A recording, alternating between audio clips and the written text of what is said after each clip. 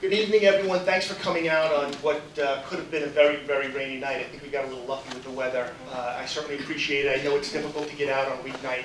But I think these are really important issues because one of the most, we're going to see this as I go through the program tonight, one of the most difficult transitions for any kid is going from K-12 to post-secondary.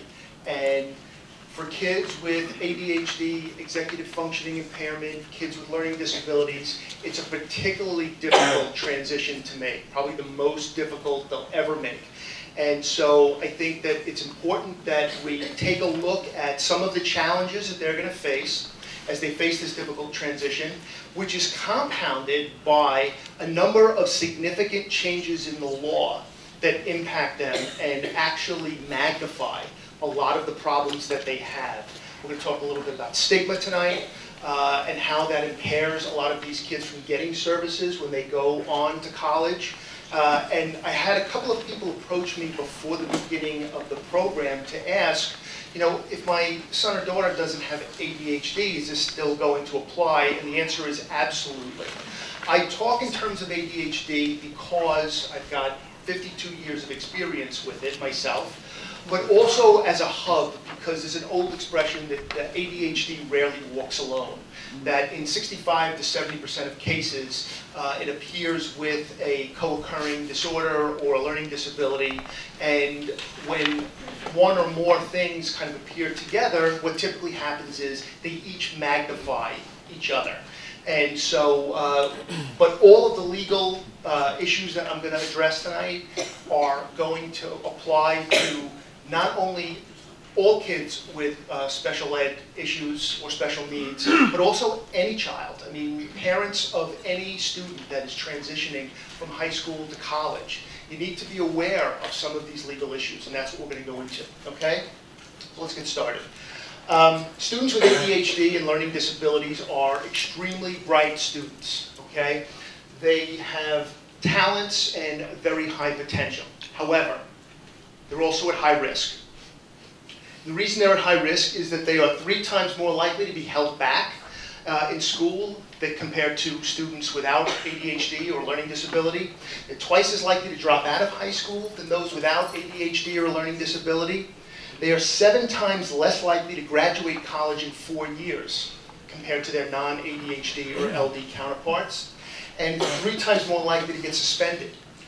Part of what I do, I was just explaining to someone, is in addition to special ed planning, IEP work, and all of that stuff, my particular field of expertise is in the area of school discipline and criminal prosecution, which is happening all too often at the same time now. More and more schools are referring students with discipline issues to the police.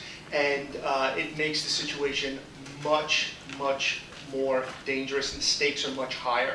So let's continue. This is essentially what we're going to cover tonight. I'm going to talk about the nature of ADHD and various learning disabilities and their relationships to processing information as well as to each other, and how when many of these appear at the same time, how it exacerbates the situation. We're going to talk about the impact of ADHD and learning disabilities on transition, various points of transition that these kids are going to face as they go through the school system, K-12, until that final change from K-12 through to post-secondary, okay? We're going to talk about the social impact of these disorders and executive functioning impairment on this transition, and also the legal implications, because the laws that govern students with special needs radically change when they graduate from K-12 and go on to post-secondary. Everything changes, and you really need to know what you're facing here before you get there. Again, I want to premise this. When you go to law school, they teach you very often, I say this when I talk about ADHD and neurological stuff, I give a good disclaimer up front, okay, if I talk about medical stuff. But also, I don't have a magic wand, okay? So nothing I say tonight is going to make all of your problems go away. But what it can do is it can be the difference between walking through a minefield with a map in your hands versus being chased through one blindfolded. Nobody wants that, and it's a huge difference. And so by addressing some of these issues and maybe talking about some strategies that you can use to proactively address this transition, you're in a better situation, okay? And then finally, we're going to get to those strategies to talk about addressing those transition problems. All right, let's talk about ADHD first, okay? What is ADHD? ADHD is a neurobiological disorder affecting the prefrontal cortex of the brain. That is the portion of the brain, and again, I'm sure I am grossly oversimplifying this, okay, that regulates executive functioning, okay? It also represents a dysfunction in the neurotransmitter system, and I'm going to give you some visuals to explain what that kind of seems like, and specifically 3 neurotransmitters specifically: dopamine, serotonin, and norepinephrine. Dopamine, for those of you who don't know, is essentially the pleasure center of the brain, okay? That is what opiates typically will interact with. Also, norepinephrine is essentially adrenaline. And so you will see a lot of students with ADHD gravitating towards high stimulation activity: gambling, alcohol, substance use, sexual experimentation, that type of thing. These are the base jumpers, the motocross riders, people who are not getting enough norepinephrine flowing through their nervous system and seek for outside ways to kind of compensate for that, whether they know it or it's completely unconscious, all right? Now, executive functioning. Let's talk about executive functioning. A lot of people will say it's like the office manager in your brain. I like to think of it as the symphony conductor, okay? Issues are organization, prioritization, time perception, and that is a huge one, okay? Most people will say, if you have ADHD, you can't manage your time, okay? That is a gross understatement. If you have ADHD, you can't manage anything, okay? That's a given. Time is a particularly difficult problem because it's a matter of time perception. It's a matter of a huge disconnect. Think about this for a second. If your mind is, we think of hyperactivity as the kid who's bouncing off the walls, and that's what you can see objectively. But there's also a significant amount of cognitive hyperactivity. I was being interviewed for an article in the New York Times Sunday magazine a number of years ago. And I was trying to explain this to the reporter that was interviewing me. And we were sitting in my office. Everyone had gone home. It was relatively quiet. And she said, I don't get it. You seem like a pretty normal person. And I don't know what she was expecting, but what I was trying to explain to her was we're having a normal conversation, but what you don't see is that there's an amusement park going on behind my eyes right now, okay? And that is kind of the same thing. If things are moving around at the speed of light inside of your head, there's a huge disconnect between that and the physical reality of life, okay? And so there's a unique distortion there. In terms of time. And another problem that we have is, statistically speaking, the drug of choice for adolescents with ADHD or executive functioning impairment, often because of the amount of anxiety that's involved, is marijuana, which further distorts time perception, which makes things much worse, okay? It's about not being able to accurately estimate how long a task is going to take, about always thinking you have more time than you actually do to do something, okay? That's one of the things that I am incredibly challenged with. I say this all of the time, and I apologize to those of you who've heard me speak before, but I have ADHD. My wife suffers from ADHD because she married me, okay? That's kind of, she is along for the ride, unfortunately. And it does have a significant person, your child with ADHD or executive functioning impairment, but also those around them. So, impulse control, which I refer to often as the behavioral culprit. These kids know the difference between right and wrong, but it's an inability to regulate their own behavior. It's an inability to suppress the impulse to do what seems like a good idea right now, even if they know that there will likely be consequences. Self-regulation, a huge problem. The inability to regulate your own behavior, okay? Attention regulation, that's important. Just like time, you will often hear people think of ADHD as a disorder where you can't pay attention, okay? It's not that easy. In fact, that's even misleading, because parents will come to me and say, how could you tell me that my son can't pay attention when he can play video games for 10 hours, okay? It's not an inability to pay attention. It's an inability to regulate attention. There is either no attention or extreme hyperfocus. There's no middle of the road. When you're telling that kid to turn off the video game and they're not listening, it's not because they want to be uncooperative. You don't exist in their world at that moment, okay? You have to understand it that way, okay? It's almost like a vortex that you get sucked into.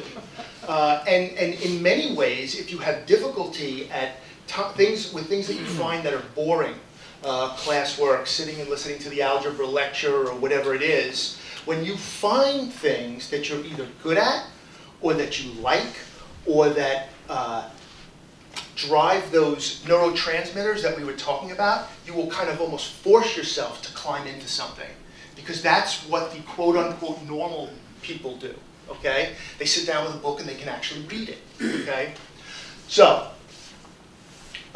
short-term memory is a big problem, which is essentially attention. It's a function of attention. You have to think about a brain as if it were a computer, okay? In any given computer, there are two types of memory, okay? There is how much information your computer can store, long-term memory, how many gigabytes or whatever it is, okay? And people with ADHD often have excellent, frightening, long-distance recall, okay? But going back to the computer analogy, there also is something on your computer called random access memory. And that is essentially how many programs can operate at the same time, the RAM in the computer. That is short-term memory. And that is where there is a significant problem, okay? Just to give you an example, I was tested a number of years ago. And I got essentially two, that I remember, functional IQ scores. The two that I remember mostly are verbal comprehension. I scored 137, which I was told was very high functioning. My working memory was 89, okay? I was told that if there's a 15-point discrepancy between those two scores, that's considered clinically significant. I had a 40-point spread, okay? I came home that night and my wife was like, did you learn anything about yourself from the testing? And I'm like thinking about it and I'm like, you know, I think I'm like the Rain Man, you know? I mean, I'm like this high-functioning savant in a way, you know? So, now, the other part, the neurotransmitters, okay? This is significant. When we were all in middle school, we learned that when you put your hand on the hot stove, that a signal goes up your arm to your brain that says, it's hot, move your hand, okay? And we think about that the same way you would think of plugging in an electric light into a socket. The electricity goes up the wire and the light goes on, okay? But it's not like that in the human body. There is not one long continuous wire. The human nervous system is made up of a series of short disconnected wires, okay?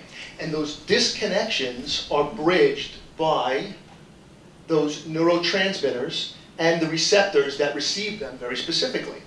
And if there is a problem with either production or the flow of those neurotransmitters, there's a break in the system, okay? It's a neurologic disorder. Now, learning disabilities. What are learning disabilities? And there are many of them, okay? Essentially, the best definition I could come up with from my research was neurologically based processing problems or challenges, okay, that can interfere with basic learning skills and processing of information. And there are various examples I have here of learning disabilities. You've all heard of dyslexia. People often think of dyslexia as kids who will transpose letters or words, but dyslexia actually is a much broader category of a learning disability that can encompass many things in terms of interpreting or decoding words. Dysgraphia, handwriting problems. I probably have undiagnosed dysgraphia, as well as sensory integration disorder. I have a number of sensory integration problems. I sleep with a weighted pillow on my chest. My wife laughs at me because when I walk down the street, if one of my shoes becomes untied, I will tie it, and then I will untie the other shoe and retie that one because they have to be equally tight for me. We see that a lot of these kids, it's usually a very big disconnect between where the rest of the universe ends and their bodies begin. So they either are hypersensitive that they don't want things on their extremities, or they need things on their extremities to make that distinction. Okay? Dyspraxia reflects their motor skills problems. A lot of kids that fall down a lot have difficulty moving through their day without getting injured.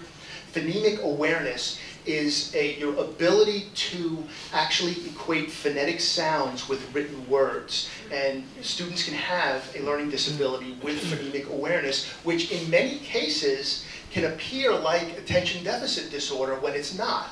For instance, if a kid is having a phonemic awareness problem and they can't connect those phonetic sounds with the printed words, while the class is reading, they will typically shut down and disconnect. And that can often outwardly appear like attention deficit disorder when it is in fact not, okay? Which is why it's really important that when you take your child to an evaluator, they are someone that can look into everything that might be going on. Dyscalculia involves math issues, okay? Now, learning disabilities can interfere with specific processes and also higher level skills like, guess what, our old friend executive functioning, okay? Which is really significant because that is the one crucial skill that they're going to need when you send them off to college, okay?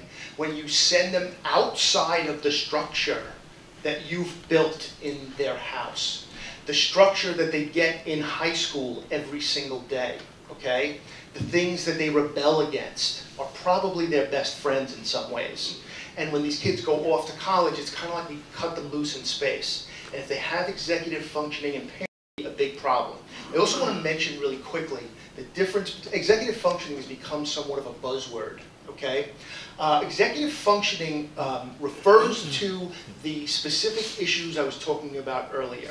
Prioritization, management, time perception, a bunch of those symptoms. You can have an executive functioning impairment that might not be to the level of diagnosable ADHD. So if you have an executive functioning impairment, you don't necessarily have ADHD. However, if you've got ADHD, you have an executive functioning impairment, okay? You think of it that way. And the skills or symptoms we're talking about are the same: organization, time, planning, abstract reasoning, long or short-term memory problems, and our old friend attention. Okay. ADHD and LD, I said before, ADHD rarely walks alone. In 65 to 70% of cases, ADHD appears with a co-occurring condition or a learning disability. Co-occurrence can often magnify the symptoms of each of those different components, and also make things worse in terms of the social and legal changes that they're going to be facing when they transition to college, okay? And it's important that you understand something. Learning disabilities, ADHD, are performance deficits. They are not intelligence deficits, okay? Every single student I've ever represented in my practice are enormously talented, bright, and intelligent kids. They learn differently. They process information differently. It's important that you see that. okay? And I know as parents or educators, sometimes it's frustrating. You know, you find yourself saying, as much as I love my son or daughter, why can't you just do what you're supposed to do? But what you don't know is that learning disabilities and ADHD permeate their sense of self-esteem to such a large degree. And what you don't see is the self-torture that goes on and the frustration that they have at not being understood, okay? Now, all right, executive functioning impairments, these are different transitional points that are significant for kids with ADHD and learning disabilities. And for many kids, it's not limited to those groups. 3rd to 4th grade. 3rd to 4th grade transition is a huge one, okay?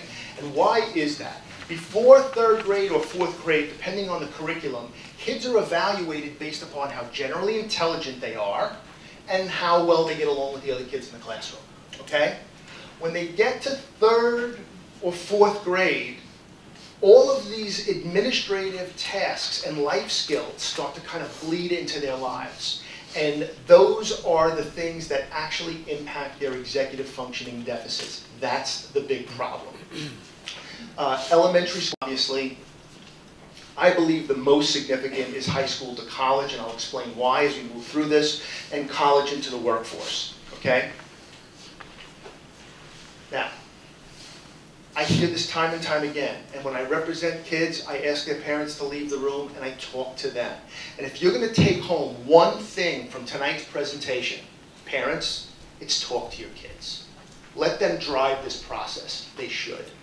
Teach them how to articulate their disability and advocate for themselves, because the law is going to require that they do that when they move on to college. The earlier you can start that process in the home, the better off you both are, okay? Most of these kids, when they get to these transitional points, will say the same thing or something like it. It's not that the work is harder this year, but there's so many more things I have to remember this year, okay? And what do they have to remember when they get to, say, 4th grade? Okay, in addition to the actual understanding of the work, which can be difficult if you have a learning disability that involves mathematics or handwriting or whatever. Now, they have to organize their papers. As a kid, I never, ever, ever did homework, okay? It's astounding to me at how many of my clients do the homework and never hand it in. It's in the bottom of the locker or shoved in the bottom of a desk. And I don't care how smart you are, you don't get credit for work you don't hand in, okay? They have to remember to bring their lunch. They have to remember to bring their lunch money. Now they have different books, and navigating the school building and remembering which book to bring with them at any given time during the day or to take home with them at night. They have to remember to take the book home so they can do the homework, so that they can hand it in and get credit for it, okay? They have different notebooks or binders that they have to keep track of. These are all executive functioning, organizational life skills that they trip over themselves, okay? It's not because they're not intelligent. It's not because they don't understand the science project. A lot of these kids are, you got 3 minutes to get from this room to the other side of the campus, and you better have the right book with you. They have to have a pen. I mean, something basic that you would take for granted. I never had a pen in my hand going to school as a kid. I was always looking to borrow one from somebody, never planning, okay? And also, as they get older, their assignments are longer-term assignments. They have book reports that are due in a couple of weeks. And remember that time perception problem we talked about? All right. Again, I apologize to those of you who've heard this before, but I want you to visualize it this way. New York City is the center of commerce and culture and finance and everything in the world. People come from all over the world to get to this metropolis. But think for a second, instead of several international airports, let's say there was only one poorly run landing strip, okay? That's the desktop, the RAM in there. These planes are coming in from all over the world, but they've got no place to land. So what do? In an airport situation, they stack them up in holding patterns. And so all of these thoughts are whizzing around up there, okay? But if one of those planes had a bomb on it, instant clearance to land. Why? Because it's an emergency. And people with ADHD and many learning disabilities will often gravitate towards crisis situations, and many of us will even manufacture crisis situations because it's a means of forced prioritization, okay? You got 6 weeks to do that book report, but it's the Sunday night before it's due when you're under the covers with the flashlight, okay? Because it's an emergency. It's do or die right now, okay? And we need that.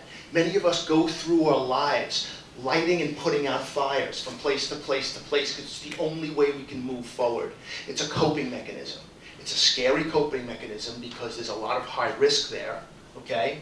It can impact those around us, okay? And as you get older and go through these transitions, the stakes get much higher as you get into business and you represent clients, etc. Okay, transition from high school to college. It's difficult for any kid, okay? There's a complete lack of structure and accountability compared to what they're used to in high school, okay? I say this a lot because I talk about school discipline and criminal prosecution many times when I speak. But high school, middle school also, is probably the closest thing in real life that you'll ever come to that's like a prison, okay? The bell rings, you gotta go from here to there. Every part of your day is completely regimented, okay?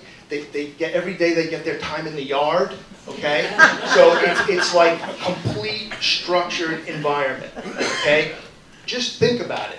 Think about a prisoner who, there's a term for it, who's been institutionalized, okay? They've been in jail all of their adult life. They've been in jail, let's say 30 years. Now they're 48 years old and they get turned loose on society, okay? What do? How do I get a job? How do I feed myself? How do I do all of these things? I have no life skills. I've been institutionalized. I showed up and put a plate out and food was put on it. I went to a cell, I had a place to sleep. Everything was taken care of and my entire day was accounted for. Now there's no structure. What happens? Okay, if you've got executive functioning impairment, that is a recipe for disaster, okay? Never mind high school, put that aside for a minute. They also no longer have the structure, if they're going away to school, that their parents have been providing for them in terms of the set of rules that you keep in your house. Those of you who go into your kids' room every morning to wake them up because they can't get up on their own to go to school. Okay? How about the fact that you may be managing their medication for them? Okay? That is a significant change that they're going to be facing when they go off. Also, you have to understand that in college, in most colleges, class attendance, for instance, is optional. So if they don't feel like going, they won't go. If they can't get up, they won't go. It's easy to fall behind. When I was running the Edge Foundation, I would get calls every late October, early November from kids or their parents because they were crashing and burning in college, okay? I'm gonna lose my academic scholarship, I'm on probation, everything was a nightmare because they're not used to this life, okay? You also have to remember that there's a complete lack of feedback that they're getting, okay? In high school, you get a quiz every couple of days. You've got assignments to turn in for a grade every couple of days. They know where they stand, even if they don't like it, okay? In a lot of classes in college, maybe you get a midterm and a final, and that's it. And they don't know how badly they're doing until they're failing. And that's a huge problem, okay? There's no structure, support, and accountability. Those are three things that everyone with an executive functioning impairment or ADHD or learning disability absolutely needs to survive, okay? And one of the issues with medication management is the potential for diversion of their medication that has additional consequences that I'll talk about a little bit later. All right. It's a difficult transition factually because of those social changes I just talked about. Also, there are significant changes in the law that you need to know about. And since this was, I'm trying to give you a better rounded picture of what your kids are going through. But this is also touted as a legal presentation, so I'm going to have to give you some law, okay? The legal changes are for all students, but they impact kids with disabilities much more significantly. And they need to be addressed proactively. All right. They're magnified by these transition issues are magnified by ADHD, LD, and co-occurring conditions, lack of structure, support, and accountability, inability and unwillingness to advocate for themselves. A lot of these kids, if they had ADHD or they had a learning disability, it was the thing that wasn't really talked about in the house. And I have to tell you as parents, silence breeds shame. And you have to know that, especially when it comes down to a disability or a number of disabilities that impact their sense of self-esteem. Okay, that's number one. But as a practical matter, the law requires that when they graduate high school, that they have to self-report their disability, and they have to seek services with the disability office, okay? And many of these kids, their parents have been doing all of the advocacy for them going through K to 12, and they are ill-equipped, and many of them are unwilling. I used to speak to a lot of college kids when I was running the Edge Foundation, and they would say things like, you know what? Dyslexia was something my parents told me I had and always made me feel broken. When I go to college, I just want to fit in. I just want to be like everybody else. The last thing I want to do is tell somebody I have a disability. The last thing I want to do is self-report or register with the disability office. And it's interesting because colleges have a budget for special services, okay? There's a disability services office. And their biggest problem is not whether or not they should give these kids the accommodations that they're asking for. Their biggest problem is nobody's coming into their office, okay? The kids don't show up and ask for help. That's a problem, okay? I spoke to someone who runs a unique program at the University of North Carolina at Chapel Hill. And she was telling me they had a coaching program. They also tried a program where they would have like a midterm boot camp for kids with disabilities. Nobody showed up. They had a midterm boot camp for freshmen. Everybody showed up, okay? Nobody wants to be singled out.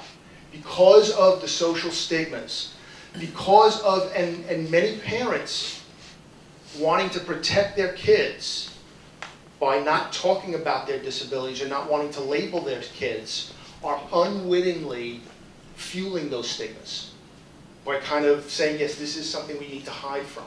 I am extremely public about my ADHD because I think it's important, okay? I bring it up and people don't want to hear it because it's so stigmatized.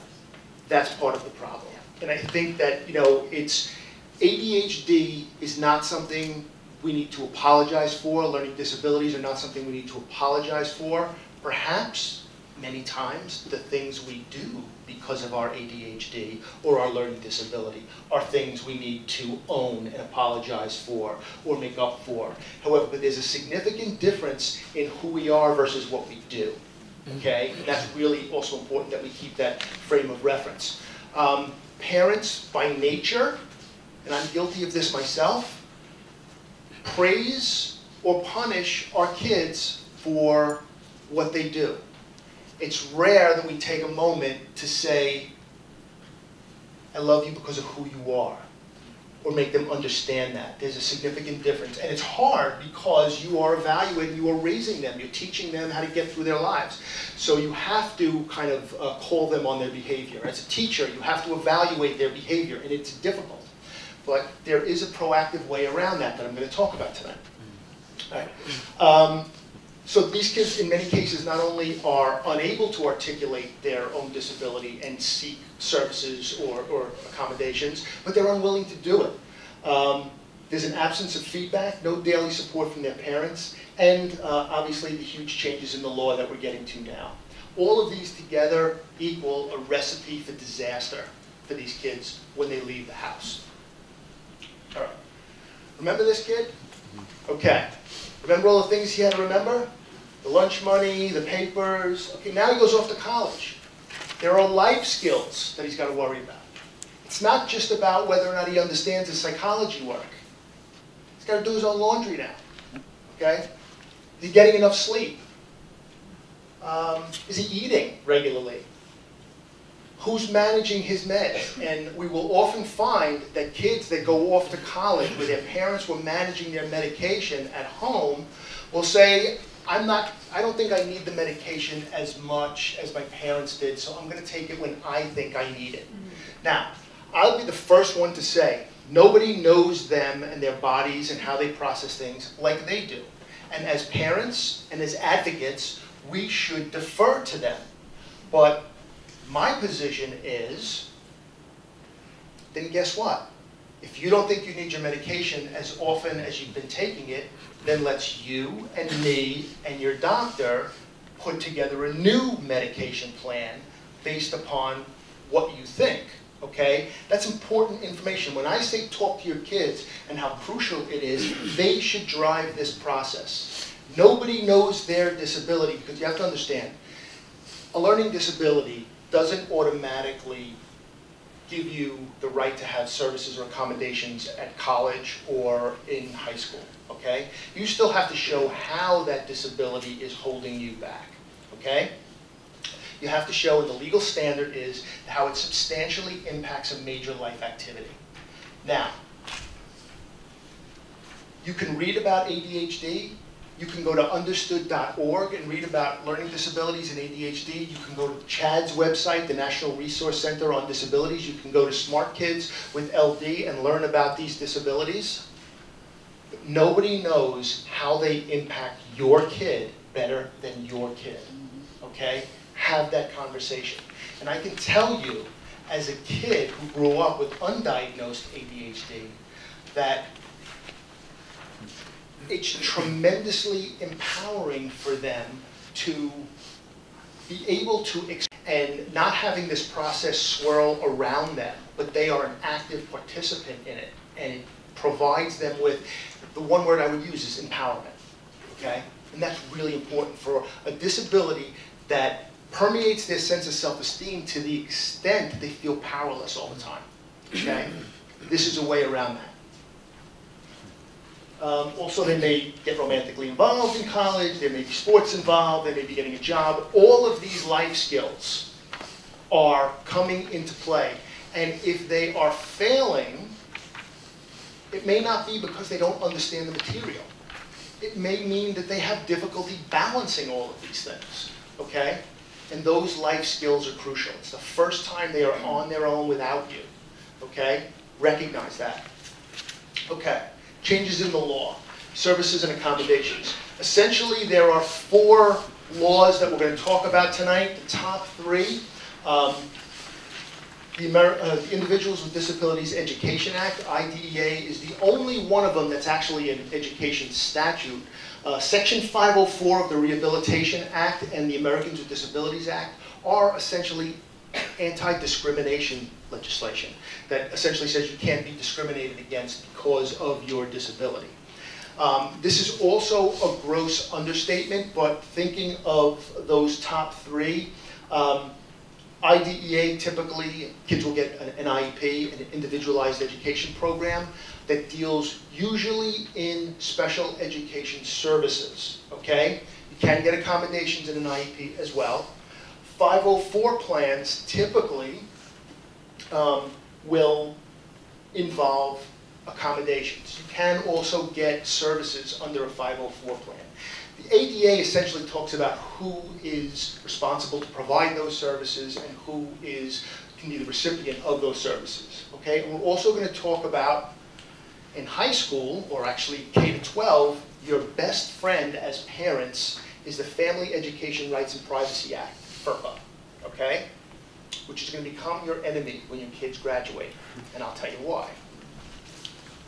Okay. I said this earlier, but it bears repeating. A diagnosis of ADHD or a learning disability in and of itself does not guarantee you services, okay? You still have to show that how they substantially impact a major life activity. You have to draw that nexus, okay? That's really crucial. Now, the key difference in those top 3 educational statutes, IDEA, Section 504, and the American Disabilities Act, at the K-12 level, have a component in them referred to as child find, okay? What child find is a component in the law which says that students from kindergarten to 12th grade, it is the responsibility of the local education agency or the school district to identify those kids, find out what their learning disabilities are, or their mental health disorders are, what their challenges are, evaluate them, and provide services or accommodations. It is the responsibility, the legal responsibility of the school district to do that, okay? Even for kids who may be attending a private school but still live in that school district, even for kids who are too young to attend the school. There's a committee for preschool special education, CPSE, okay? It's the legal responsibility of the school district. And when services are not being provided, and I'm advocating for a student, or we are challenging the district's policy in an impartial hearing, essentially we're saying in most cases that this was a failure of child find, their obligation under that statute. The school is required to provide, and you will hear this very often when you read and hear about special education, it's what we refer to as FAPE, a free appropriate public education. That's the buzzword, okay? What's appropriate? Sometimes that is something that has to be decided by a court.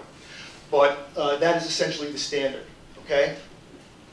Now, going to post-secondary. The services and supports that they get under IDEA, okay, when they graduate high school, are gone. Poof. Vaporized, okay? 504 and the ADA still apply, but they apply very differently. Because in both cases, child find ends. You can still get services pursuant to 504 or through the Americans with Disabilities Act. However, the burden is now yours as the student, or if you're an adult, as the employee. You have to self-report your disability, you have to document it and provide documentation, and you have to ask for specific accommodations, okay? That is very important. And this is where a lot of kids trip over this. Yes, sir? Question, I realize IDEA is gone, but is there a value in the record of the IEP or the accommodations page as a child may have had in their later years in high school when they approached the Office of Disability Services? Is that ever used, a record of there? Good question. The question was, and I'll repeat that, is the IEP that is now gone of value when they transfer from high school to college? And it's an excellent question. And the reason is, the law requires you, and we're going to get there in the slides, but the law requires that the school have a transition plan for kids with an IEP. And if you have a 504 plan, while the college is not bound by the 504 plan that you had in high school, you actually have a working document, okay? And I suggest to parents of kids with learning disabilities and kids with ADHD, when you are shopping for colleges, you should really be shopping for disability offices. What's the school's policy? Are they an open-minded school? There are a number of websites, and the Edge Foundation used to keep publications on disability-friendly colleges. I've spoken at Lynn University in Florida, which has a wonderful open-minded policy about kids with special needs and providing services. Landmark College. There are a number of them around. Mitchell College is the other one I was trying to look up. And there are a number of them. There is another problem that you face when you are talking about post-secondary accommodations, but it's really important that you understand that while the college disability office, like you said, isn't necessarily bound by what you had in high school, you have a launching pad. You have services. This is what he got. This is why he needed them. This is what the school agreed to. You have a starting point. That's very, very important. Okay? Do you have a question, ma'am? I'm right on the high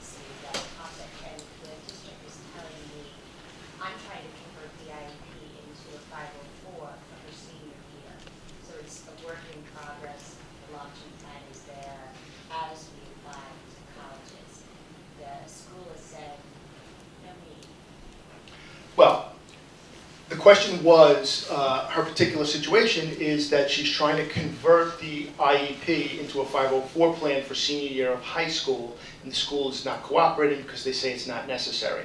Okay, that is a little bit of a different situation because what you want to do is, and we're getting a little ahead of ourselves, but what you want to do is when you have an IEP under the Individuals with Disabilities Education Act, between the ages of 14 and 16, the school is required to start with you a transition plan. And by all means, I recommend that advocacy certainly should begin in the home at the earliest possible age. And your children should be learning about the supports and services that you're asking for on their behalf. They should be involved in that process. And certainly at the transition plan time frame, that should really be the passing of the torch of their self-advocacy and them moving forward to college. And I don't know if it's necessary in every case to convert your IEP to a 504 plan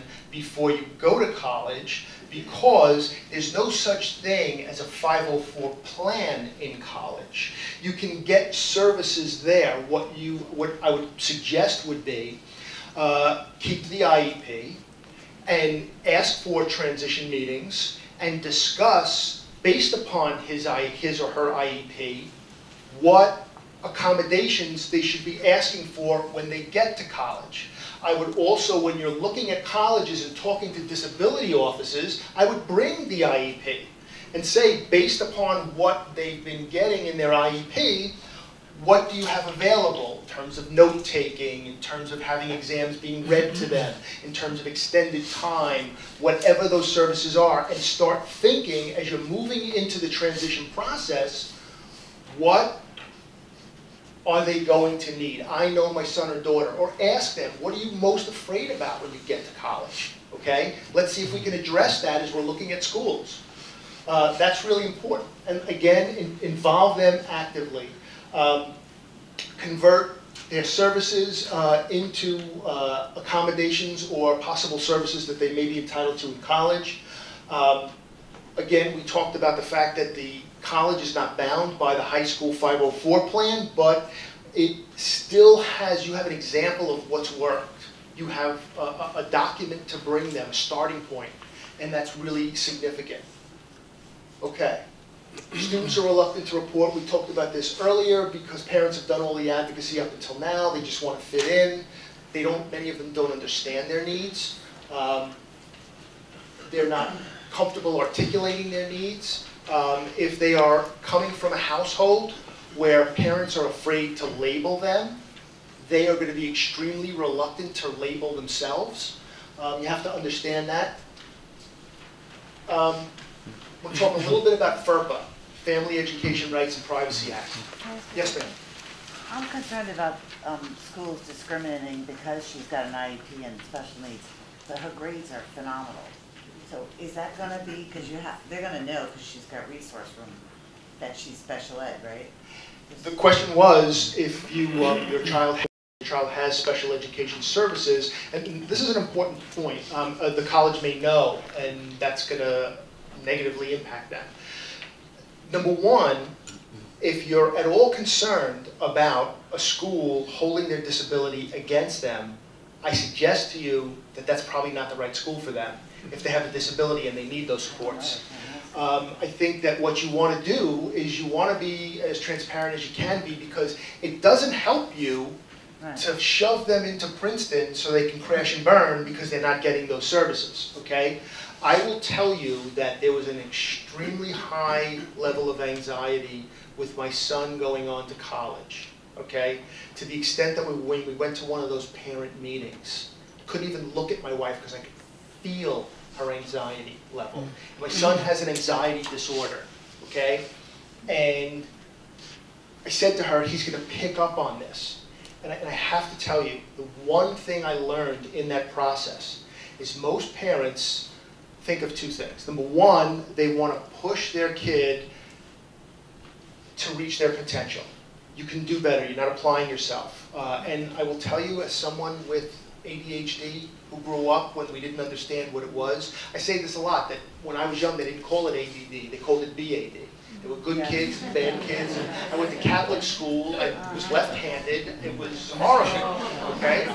So, you know, that's, and a sensory processing disorder where nobody could read my writing and I didn't want to write, okay? So the bottom line is that parents will typically do this because they want to push their kids to do better.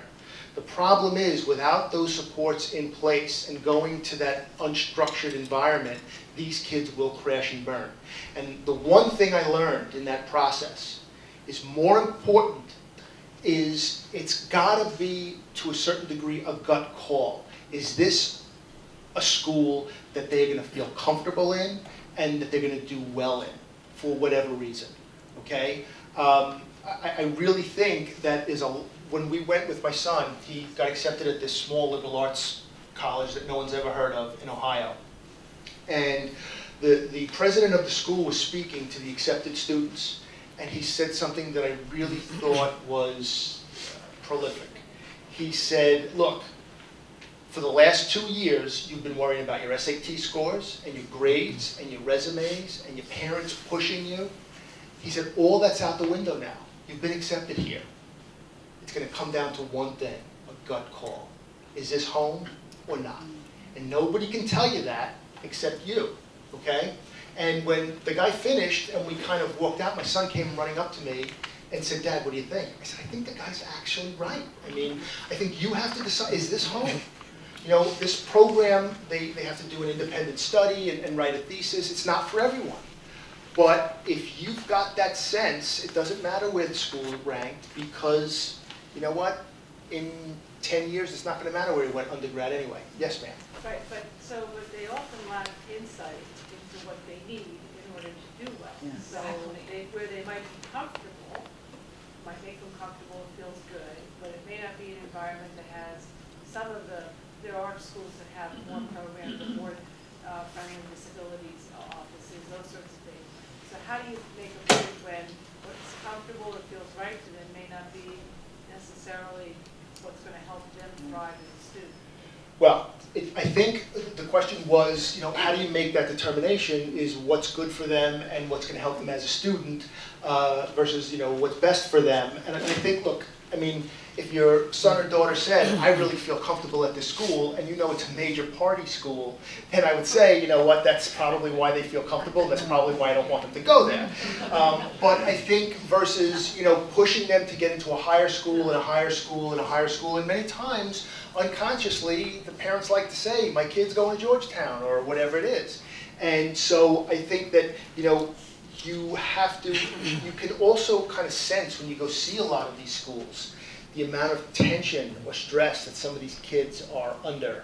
And I think that, you know, when your kid spends a weekend at the school to kind of see with the older kids and what the environment is like, I think maybe there's some parameters that you could develop with your child in terms of, you know, you list 5 criteria, some that they feel comfortable with and others that they don't.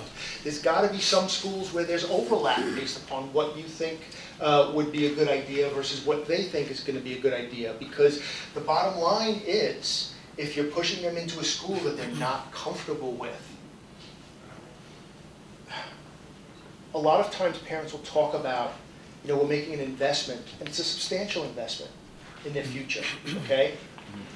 Money is part of the investment, but you're also making an investment in their self-esteem. And when they crash and burn because they couldn't handle a certain school that you might have kind of were nudging them to, it's not like you can ever recoup that investment in terms of them kind of failing and having to come home or go to another place or something like that. So, and I don't have the right answer for you. I think these are things that you have to think about and kind of swish around, and it depends on a lot of factors. Yeah. Do you really want the world knowing, now this guy's in his 60s, that your son has a disability? Because if that shows up on their resume, everyone's going to know. Loaded question, but a good one. It is a good question in terms of, you know, people telling you you really want your child label, and it actually kind of upsets me to a certain degree, because I have been involved with a number of litigations against school districts where school districts will exploit those concerns that parents have and say, you know what, we could classify this kid for special ed, but do you really want that? Do you really want us to label him so it follows him? And it makes me angry because we're talking again about stepping backward. We're talking again about those disabilities. I think that really the ultimate decision is who's got the best services for him, which school is gonna be an environment where he feels less uncomfortable going and asking for help. And I think those are the, is he gonna feel as if he's ostracizing himself from his friends or roommates by going to the disability center? The disability center can be a wonderful place, but if he never goes, it's not gonna help him at all. And those are the things. I wish I had a magic formula for you, but it's just, these are things that you have to think about, and the earlier you start thinking about them, the better off you and your child will be. Yes, I see a question back there. Oh, I was gonna add that, like, as a college student, I can say, like, your journey is continuously changing with all the different classes you take. And so, like, just for what she was saying, like, do you really want that to follow your son? Like, if they go to that school, they can always change their school. Like, they can learn how to work with their ADHD at a school, maybe go to a school known for, like, working with disabilities and go there for just 2 years. And then, like, what they learn from that, then they can go to your good school. But, like, it doesn't matter because if you're resilient enough, like, what school you go to won't matter, but I think, you can change. I think that's an excellent point. And I think that it really is, it depends on a lot of things. Another option is some kids will take a gap year and decide where they want to go. Some kids will go to a junior college as a way to phase into a 4-year school. And the real message that I have for you is explore all of those options by talking to your kid, okay? They are a lot more perceptive than sometimes we give them credit for, and they know themselves better than we do. You still have to be parents, and you have to strike that balance, certainly.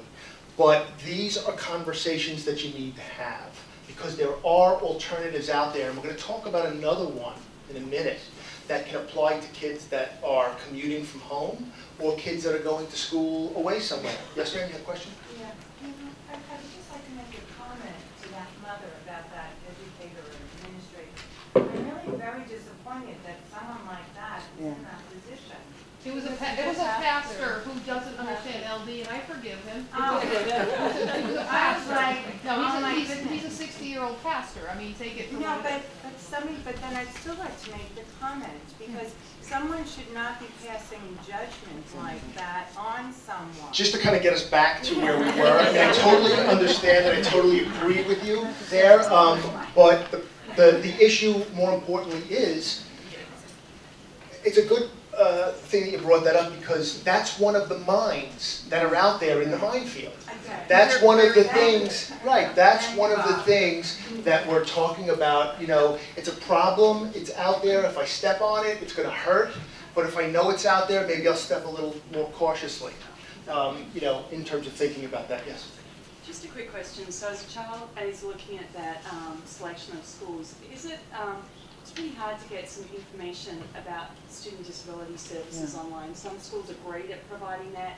You can certainly look at resources, but if a child has like 10 schools that they're kind of interested in, is it appropriate as a parent to call the student disability services and have a conversation about really what they provide, or yes, it is. As a matter of fact, I would even go a step further. The question was, is it appropriate for a parent to call the disability office? Now, there may be limitations on what you'll be able to do over the phone. However, think about this from a straight consumer perspective for a moment, okay? There's a huge buzzword in colleges called retention, okay? They want your money. They want your money for a longer period of time, okay? You are a consumer as a parent with the checkbook. When you go look at these schools, it is entirely appropriate. Not only is it entirely appropriate, I would encourage you to absolutely, when you go visit that school, the first place is, let's see where the disability office is. Let's talk to somebody in the disability office. How close is the disability office to the dorms? Okay, these things that you might take for granted. It's all the way on the other side of campus. I didn't want to go. You know, I mean, these are things, you know your kid. You know what they kind of, making it as easy or as accessible as possible. That could be part of the equation that you're putting together. Yes? A comment that I would add to that also is that a lot of colleges are adding special programs for kids that transition them, quote unquote, from high school to college, which translates to, it's a program that lasts for your freshman year and then it's gone. So it's attracting a lot of kids who can't up their game that quickly, and so when they get into their sophomore year, they end up doing that crashing and burn. They still crash and burn. It's just put off by another year. That was an interesting point that someone brought up, that, you know, some schools have more transition programs for freshmen, but some kids need more and will crash and burn. It'll just be a delayed effect, and that does happen. I would venture to guess the schools that do that will probably have a lower attrition rate, because some of this is a maturity issue, and some of this, these learning disabilities, you also have to understand that there is a lag with ADHD and certain learning disabilities of social maturity that is about 30% behind their peers. And sometimes they're not ready for asking for help in first year. Sometimes it takes them that transition into second year. Sometimes it's not until, you know, they're 23 years old. They've crashed and burned so badly that now that they're willing to go see a doctor or maybe get diagnosed. So there are a number of these things that you kind of have to look at. But that is a very interesting point. Yes, sir? Yeah, just to pick up on that. I've probably visited a few dozen of those types of programs around the country where they're not the Office of Disability Services, but the school will run a program for an additional fee, $3,000 more a semester or whatever. And you can carry it through your senior year even, whether you'll get executive function coaching and tutoring, whether it's a peer or experienced teacher. And they're scattered around the country. Somebody mentioned Curry earlier, but there are ones in the West, and the SALT program down in Arizona. And across the country, one in Arkansas in the middle of nowhere where you can't get a drink. I wouldn't recommend it. There's also something else that you can do. I'm going to talk to in terms of some proactive strategies in a moment, and that is essentially having a child work with a coach that's their own coach, that's independent of the school. That is tremendously empowering. What do you mean? And there are a number of good resources out there, and you should understand how that process works. Is it and I'll covered by explain tuition? that. The ultimate question. No, usually this is something that you would do individually What for kind your of coach child. do you mean? I will talk about that when I get there in a second. Right? So I'm just going to move on a little bit. Let's see. Okay, FERPA. That's where we left off.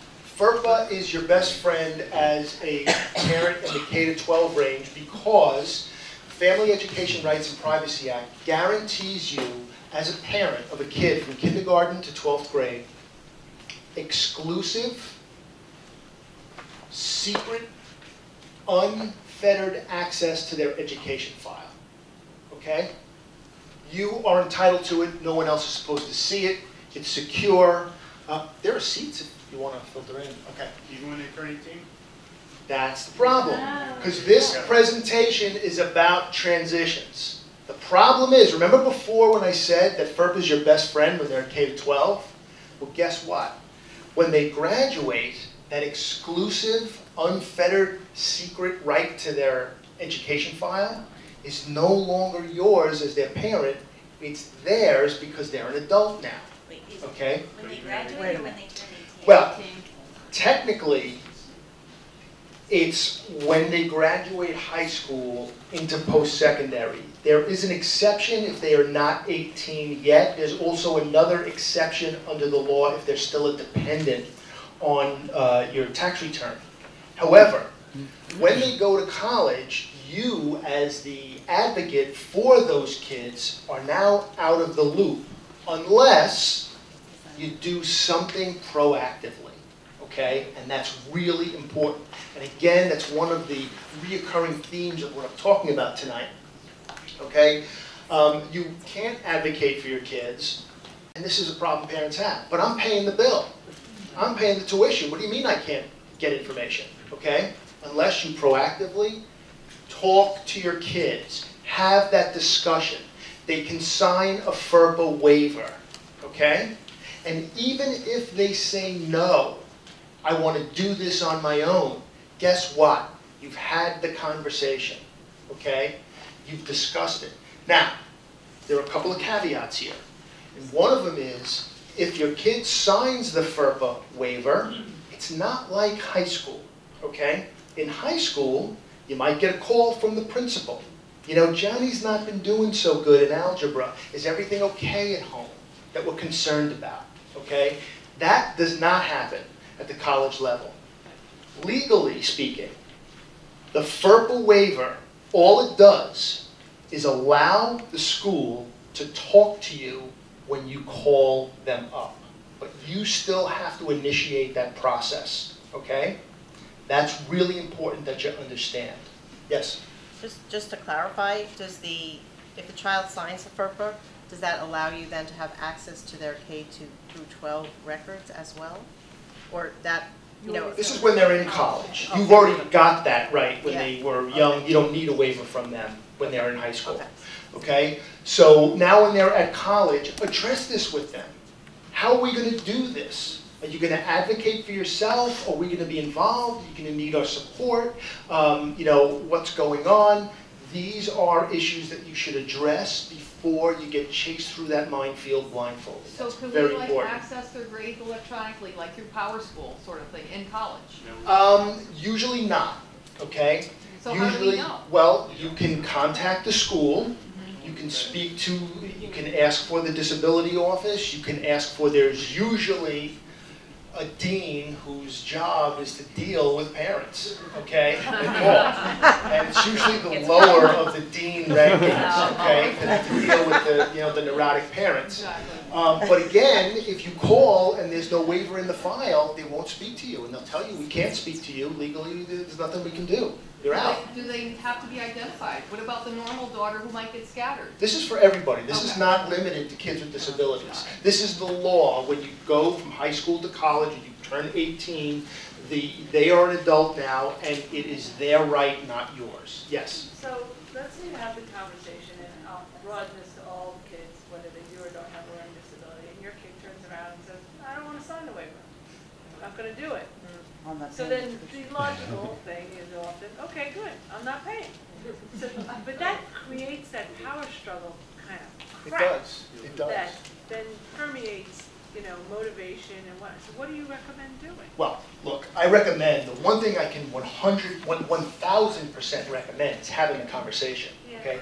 If I had the answer to what your kid was going to do, or if I had the answer to how you get him to do what you want, I wouldn't be standing here right now. So you got to remember the magic wand they told you about before. I don't have one, I wish, okay? Don't you do So. it in an hour and a half, I'd be done. Right, exactly. So, you know, but I think that, you know, you deal with that, maybe you come to some kind of compromise. Well, you know, the first year, if, you know, we'll let you try this on your own. The second year, if you want us to continue to pay, then we're going to have to work together, or something like that. I mean, there are a number of things you can do to address that. But, and you may not like what you hear to your child, from your child, but the point that I'm making is, what I can guarantee you is, regardless of what your son and daughter says or agrees or disagrees with, if you have that conversation when they go off to school, you know where you stand, okay? If you didn't hear this lecture tonight and you never had that conversation with your kid and you called up the school, well, what am I paying you all this money for? I want to know, how are they doing? You know, what's going on? You don't know, all right? Yes, ma'am. So in reference to that, forgive my ignorance, when do you sign that FERPA? Not necessarily in an IEP, because it's for any child. So is that, does that come along with a college application? Do you pull it offline? Do you, what happens? First of all, what I would recommend is a completely proactive, transparent process. When you are looking at these colleges and you're visiting these disability services offices, okay, I would talk to them about that. What do you have available? This is his 504 plan. This is his IEP, and you know, we've discussed it. He wants us to be involved with his advocacy. So What's the school's? Right No. no. Typically, what will happen is there will be probably some freshman orientation for parents, And they will talk about it there, and just basically to make sure you know that we can't talk to you unless certain things are done here. And most schools will have their own form, okay? It should come with the packet, but I wouldn't waste that time. I would ask about it when you're looking. Be ahead of the game. Have the conversation. Know what you're dealing with. I mean, this really can have a lot of pitfalls, and the more information you have, the better off you are. Yes, ma'am? I was going to say, some people may not realize that you also don't see your children's grades unless something is the child signs that, and you also won't know if your child is in the hospital because of what you know because of HIPAA, if they're 18. So that also is something that you can decide whether you want to. I think it's okay. I've gotten less liberal. Over time. It's like, you know what? I'm paying for you to go to college. I want to know if you're in the hospital. I mean, I want to know, and I want to be able to see your grades. I don't want to go 4 years without having any sense of how you're doing. I haven't made anybody sign that yet, but I mean, I think this is an excellent discussion because there's no right or wrong answer, but we're figuring this out. I mean, there are different ways you can approach it. Yes, ma'am? I can share with you because I have one thing already. They have the system, and you don't get information, you need to get a bill. So the kid has to add you in the system, get a bill to pay for it. Otherwise, they get kicked out of college. Not that we can get the kids to sign agreement. Well, that the comment I think was that sometimes the kids get the bill and you might not even get the bill. It depends on the school. I will tell you, I will allow you to be an authorized payer. It depends on some of the schools. That can vary. I will tell you that I've gotten a lot of bills from my son's school, and I know a lot of parents whose kids have not signed waivers that have gotten bills. It varies because the school feels that processing payment is not the same as educational file work. So, but again, you need to address this going in. And that's really what the bottom line is. Yes? I know it's a little drastic. Instead of a FERPA, is a conservatorship even an option? Well, that's a much more drastic step, and that would be to get some kind of a guardianship. And I would tell you, if you are at the level where you want to get some kind of an active guardianship, it's probably not a good idea for your child to go away to school because there may be specific health issues or other issues that you need to address. That's an extreme that we don't see a whole lot of. I'm just going to move on. Yes? Just back on, if the child's going to, actually the young adult is going to the Office of Disability Services to request services, what are your thoughts on having them bring any third-party evaluation that they may have had, neuropsych, or something that might help provide evidence to get tutor or whatever they might Well, not only is that a good idea, the question was, what about them bringing evaluations? Not only is it a good idea, it's required under the law, is that they have to self-report their disability, they have to register with the disability office, and in order to qualify for services in many cases, they have to provide evals and all of the educational testing that's been done. And I'm going to talk a little bit about getting, if you can, a fresh evaluation before you go off to college, because you have a right under IDEA in Section 504 to have the high school do it for you, and you don't have to pay for it. Really? When you get to college, it's up to you. So the fresher your evaluations are, the better off you are, and that's another proactive step that we're going to get to. Yeah, but can you trust the high school's evaluation? Yeah. Well, you may or may not be able to trust the high school's evaluation, but the bottom line is that the evaluation we're talking about now is kind of like an evaluation as they're leaving the high school, and it's helping them get services as they go somewhere else. So essentially, one of the proactive things I would suggest to you is that if you've had difficulty getting services, and this comes up a lot of times with high-stakes testing, and you've kind of butted heads with the high school administration, which does happen, that's why I'm in business, is to essentially, one of your tactics could be, this is kind of our exit strategy here, okay? We're going to be out of your hair. Help us get the accommodations for the SAT. We're looking to get transition services at the college. This is not something that's going to impact you directly. You would be surprised at how you can kind of weave some support from the high school. If it's not, you know, I want you to pay for a private placement that's going to cost $60,000 a year. There are things that you can do that will kind of, you know, you can kind of line up. Again, we need your help because we need services from the college, not that we need them from you. Yes? When you define fresh, Yeah. and you get it through triennial, just happens to Yes, fall typically year, under is the that law, not fresh? the time frame for evaluations, barring drastic changes, is about 3 years, okay?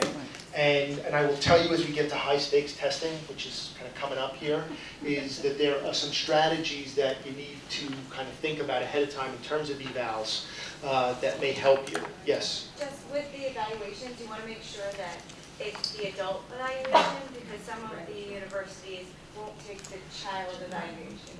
Before 16. Right. Nothing before 16. Right. Right. It has to be. What does Yes. that mean? They're not required in senior year. They are required to do them when you request them. They don't have to do them more than every 3 years unless you can establish that there's a change in circumstances. But if you know you're coming up against high school, you may want to sit down and have a meeting and request one. And to the extent that they say no, you may have something to kind of litigate over. Yes? Just a quick question. It's a technicality that my daughter's triennial is actually in May of her senior year. So that could be for the school to say, she's on her way, we're not going to put the time and money into that. Good point. Versus that transition plan. Exactly. What's the legal requirement of the school to have to provide that as a transition plan? What I would do is I would request it as part of your transition plan if the school is opposed to doing it, because whatever services there are, that could be part of, you know, we've got services now and we're looking to get accommodations when we go to college, and we need a fresh evaluation in order to establish that. And you may have to fight with the school over it. That depends on your relationship with the district, but that would be the tactic I would use to try and get that fresher evaluation. I just want to move forward in some of the slides, and I can take some of these questions afterwards. What's that? Sometimes the colleges will require that it be an adult evaluation for them. If you have an evaluation from them when they were in middle school or something that was done by a child psychologist, you may need something for them reflecting the services that they need as an adult. What's considered an adult, 18 or? No, it could be an adolescent, it could be, I would say, somewhere in high school, but it depends on the evaluation that you're getting. Thank you. All right. Proactive. Have that conversation with your child, speak to the DSS office, have your child sign a waiver if you're going to stay in the loop. If not, at least you know. Medication management. This is very important. Medication is not a magic bullet. It's very important that you have a medication plan that you all agree on, and if your child thinks that the plan is too onerous and they don't need the medication as much, then you should discuss that and form another medication plan for when they go to college. Talk about what resources are available if they go to school in Nebraska. What if they need to get a prescription? Is there a psychiatrist in the area? Does the school provide certain services? Do they refer them to certain clinicians? These are things you have to look at. Ask your doctor here, maybe, is there someone whose name you can give us in that jurisdiction? I belong to a number of associations that have listservs, and we have people all around the country if someone contacts me about a case in Iowa, for instance. So, you know, look into that if your child is going to need tinkering with their meds, right? All right. Diversion.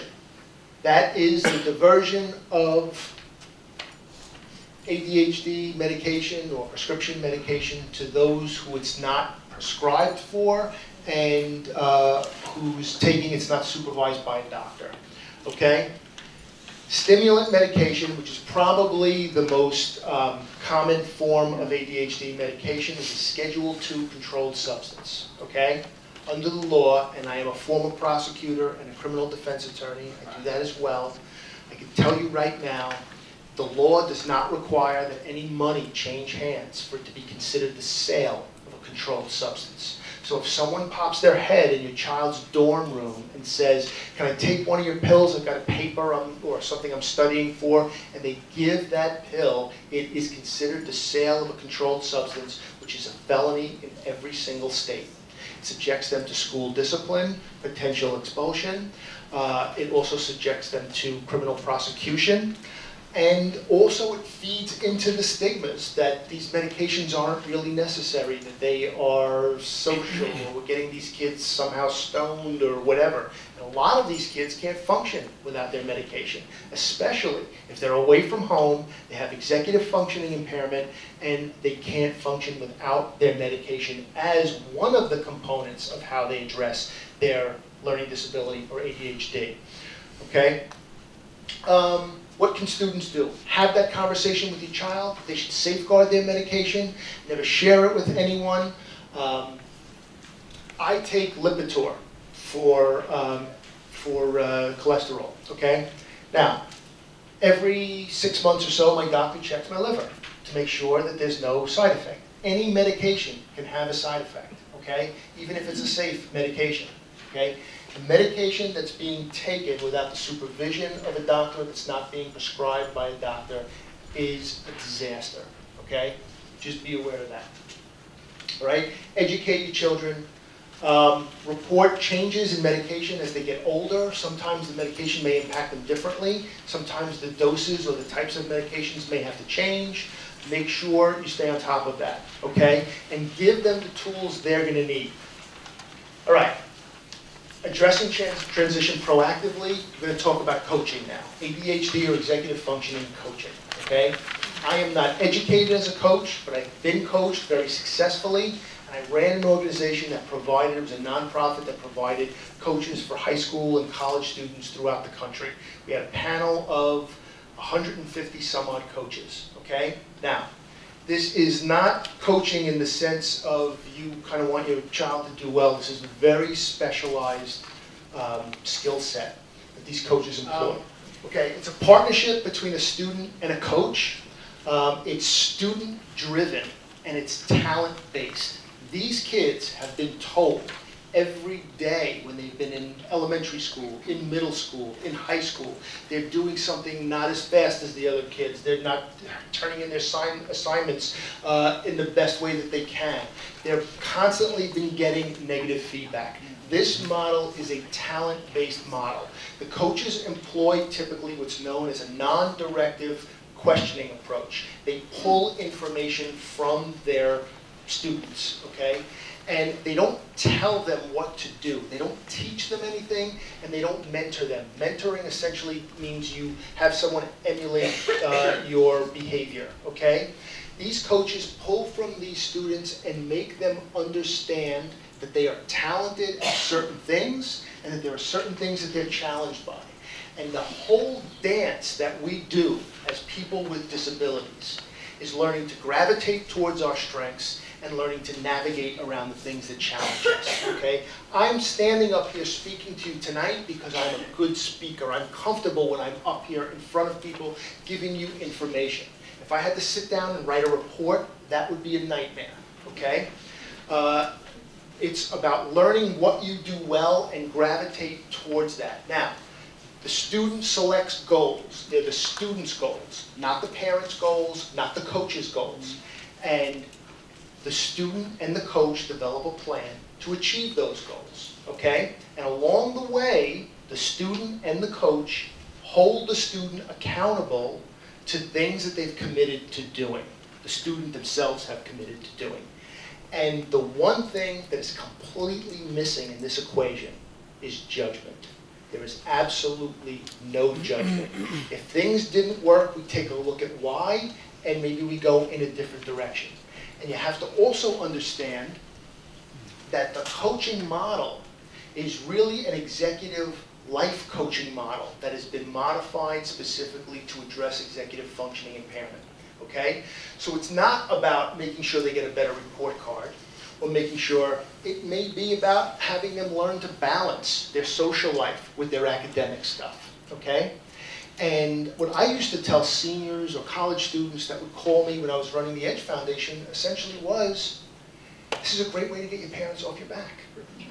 Because as a parent, the most challenging thing you have to face right now is my son or daughter is going off to college. They're at an age where they should stand or fall on their own, and I may have to take a step back. But how do I do that without feeling like I'm abandoning my child, especially if they have special needs? And the bottom line is, a coach is one way that you can have them have support. The whole goal here is to have them develop structure, support, and accountability on their own. The coach doesn't do it for them, and the coach's goal really is to get fired so they can continue to do this on their own. And if I had to sum it up in one word, I would say certainly empowerment would be the best thing. And before I take the question, I'm just going to give you a quick story. When my son was in preschool, we brought him to a preschool place that was across the street from my office, literally 30 feet away, okay?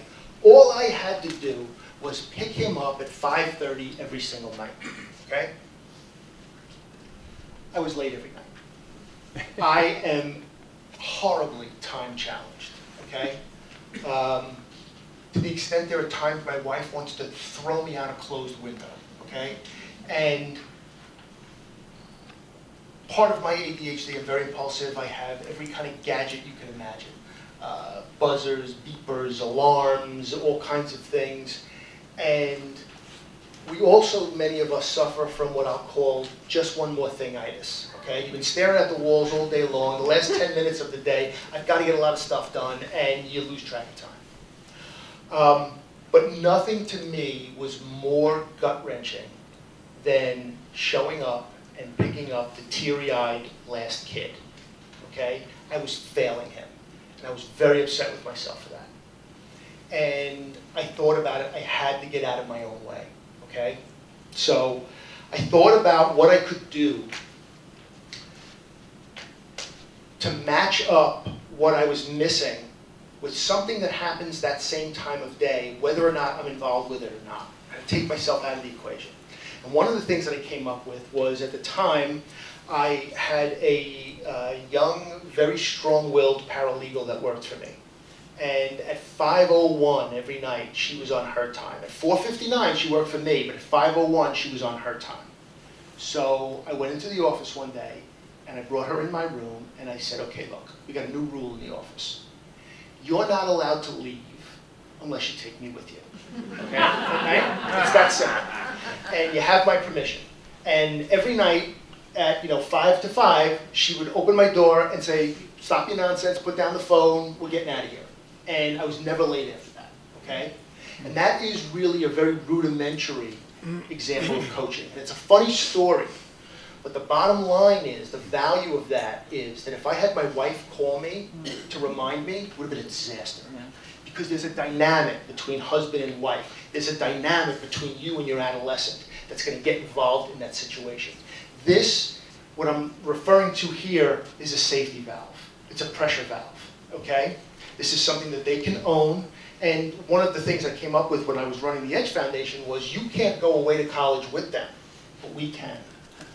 And in many ways, this is something that you can do on your own if the school doesn't have a program or whatever. And another benefit to this type of approach is that, among other types of interventions, this is something they can do privately if they want. They don't have to necessarily report anything or go to an office somewhere. They have their one phone session with their coach once a week, or Skype session, or whatever it is. And it's their thing. It's not your thing. Where do you and get them? they The Edge can. Foundation? There are edgefoundation.org is one place. There are a number of places. You can email me, and I'll give you some resources about coaching. But it's something. One of the things I think is something to potentially explore. Other proactive strategies. If they're not taking medication, or there is no medication because it's a specific learning disability, exercise. There has been an enormous amount of research the last couple of years on the link between exercise and brain function. Not just ADHD, various learning disabilities, certainly anxiety, depression, a number of things. There's a very famous book on ADHD called Driven to Distraction. which was written by Ned Hallowell and John Rady. John Rady has actually gone in the direction of really exploring exercise and its impact on the brain. And he wrote a book a couple of years ago called Spark that talks about a number of different research projects that are wonderful. Every college has, it's free, they can access it, they can go to the gym, they can, one of the things in addition to taking medication that I do religiously to manage my ADHD is I run, okay? It increases dopamine, it really kind of helps me clear my head. I don't consider it exercise, I really consider it as a form of moving meditation in a way. And that's something they really could look into. Developing a plan, the best answer really is a multimodal approach. Medication, accommodations, educational support, the conversations that you have with them, coaching potentially as a component, really putting all of these things into perspective. All right. Talking about some proactive strategies. IDEA, use the transition plan to set the stage for college. Involve your child in that as much as you can, okay? 504 and ADA accommodations, meet with the disability office when you're looking at colleges, go over the 504 plan with them that you currently have and see how that's going to translate into accommodations when they get to the college.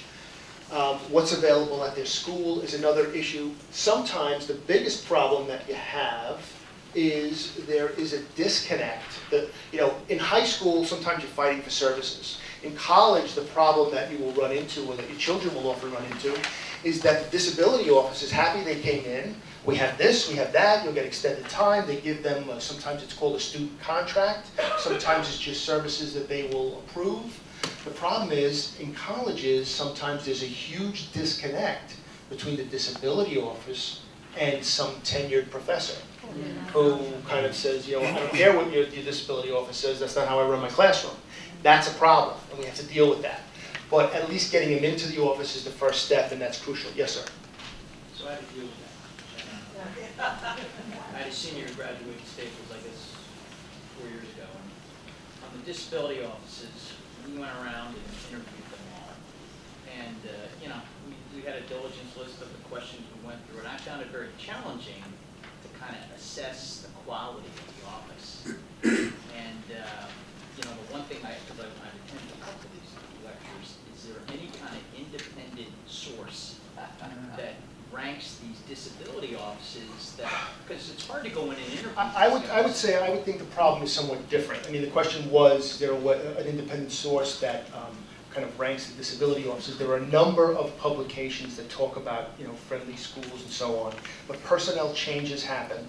And typically, that's not the whole equation, is that you go in and you see the disability office, and they're friendly and welcoming and open, but you don't know what kind of faculty they're going to be interacting with, and that's another problem issue. But that may be another list of questions that you ask. How does the faculty, are they receptive to the services or accommodations that you offer or approve? And, to what extent you have issues with that. Those are questions that you may want to ask, because that's a very real obstacle that you may run into. But I just want to kind of finish up so I can give people some general question time. High stakes testing accommodations for the SAT and the ACT. There's been a problem over the last couple of years where there's been some bad press that the students who maybe didn't have disabilities, because of the high competition for slots at colleges, were requesting extended time. My experience has been, this is supposedly getting better, but that they are getting much more selective, and most of these are won on appeal. Parents will come to me, we went in with what he gets at school, they didn't allow it, what do we do now?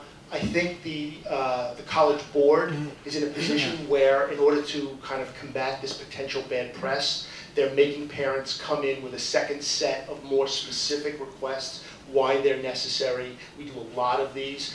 Much more of these cases are won on appeal.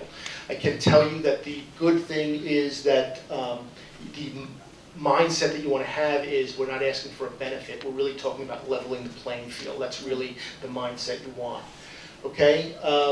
In terms of testing accommodations, update your evaluations, we talked about that. Understand and articulate specific deficits. Get help from the school they're in now. Get the guidance counselor to write that letter, why they're getting what they're getting, why it's necessary. And again, you know, we're not asking you for services, we're asking you to help us get them somewhere else. That's really your mindset. Don't give up if you're rejected. A lot of these are won on appeal. How okay? early do you get started on that? I would say when you start taking the PSAT and that type of thing, I would definitely start getting over. Okay. Practical pitfalls, students are reluctant to seek help. Advocacy has two sides too. This is important. It's not just about getting the services, it's the follow through. Is the professor giving them what they're supposed to be getting from the disability office like we asked for earlier, or in high school, or is the school providing what you fought so hard for? Or does that have to be changed? Even if you got what you asked for, their needs may change as they get older. That's important. Okay, summing up. Students with ADHD and LD have a high potential, but they're at high risk. Transition to college needs to be addressed proactively. If it is, they can not just survive in college, they can thrive there, okay? Being proactive and addressing these transitions can turn that high risk into high potential. Okay, now, questions? Yes? What if you go to a school and they're non-cooperative, then do we have to hire you to come and? You could do that, I'm available, but I would say, you know, if you're looking at colleges, you gotta avoid the colleges that you don't think are gonna be cooperative. That's really the reason why. I already got that. I need to tell my daughter that we have to check the disability office. So okay. That'll work. Okay. Just when they sign the waiver, does that give you a right to really be involved in the center there? It allows them to, the school to talk to you when you call. If they sign the waiver, it allows you to advocate to go to the disability office with them. Okay, I would say with, as opposed to for. with. Anyone? Yes. I have a friend who has a child with dyslexia, but he's been going to private schools, special education schools. And so her question is, does she need to go through the process in the public school district in order to aid getting what he needs in college, or is information from the private school enough? The information from the private school could certainly be enough. Okay. And what I would do is take that information to the colleges that she's looking at to kind of see what, you know, what their position is going to be. That can be very helpful. Okay, but it's not necessary to go to the public school. Yeah. I know this is primarily around kids who have ADD, but the kids who don't, that also might need some support, you basically recommend the same sort of conversation, the open, and absolutely. But we're in college, I know they have like tutoring, and I know they have writing centers and whatnot, but is there coaching available in some way for that subject? Some schools have coaching programs for freshmen, so it's all kids that come in to kind of get them into part of that orientation process of first year. I think more schools should have that, but it certainly is an option you can look into on your own for a number of reasons. It doesn't mean necessarily they have a learning disability or ADHD or anything. It could be that they're just not ready for this, or you're concerned that they're not going to be doing this stuff on their own. They need a guide, and you want to do that.